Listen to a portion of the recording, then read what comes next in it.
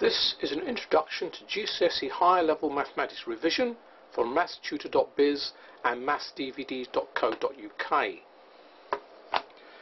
GCSE higher revision is a 3 DVD set and is based on this set of 20 maths lessons DVDs by mathstutor.biz. When I say based, I do not mean I have edited the 20 DVDs to fit on the 3 DVDs.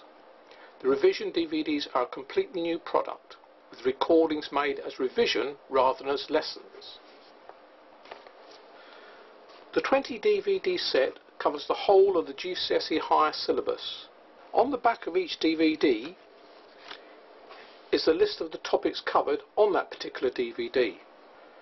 And inside the DVD wrap, on the reverse side, is most of the actual questions covered in the DVD.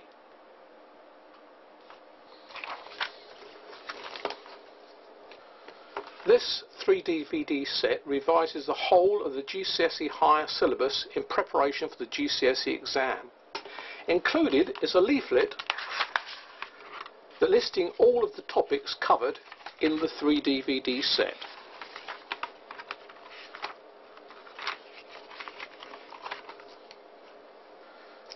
The 20 DVDs have a total running time of 37 hours. The revision set of 3 DVDs runs for about 5 hours and 40 minutes. So although it covers the same syllabus, covers the same topics as the 20 DVD set, it runs for about a sixth of the time. As revision, it goes through the topics at a faster pace and gives less in-depth explanation. Also, there are fewer examples of each topic covered. If any topics are not fully understood at the revision pace, or more examples are required, then it is suggested that lessons DVDs be purchased. If the full set of 20 is not required, then individual DVDs from the set can be purchased.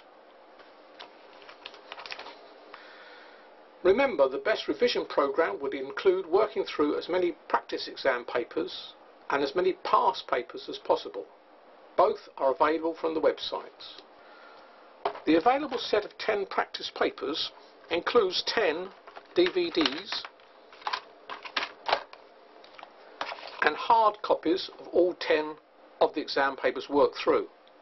It is definitely better for the student to work through the exam papers first and then watch the videos. The available sets of past papers include 2 DVDs and hard copies of the exam papers worked through.